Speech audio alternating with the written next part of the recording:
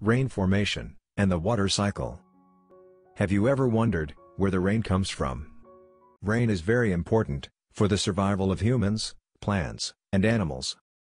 It brings fresh water to the Earth's surface. Water can be in the atmosphere, on land, in the ocean, and even underground. It gets used over and over again through what is called the water cycle. The sun provides the energy that drives the whole water cycle. At the beginning of the cycle, sunlight heats up water on Earth. The heat causes the water to turn into water vapor and rises into the air. The process of changing water into water vapor is called evaporation. On their way up, the air around the water particles grows colder and colder. As the water vapor cools, it turns back into water in the form of tiny droplets. This process of changing water vapor into water droplets is called condensation. Large numbers of these droplets form clouds.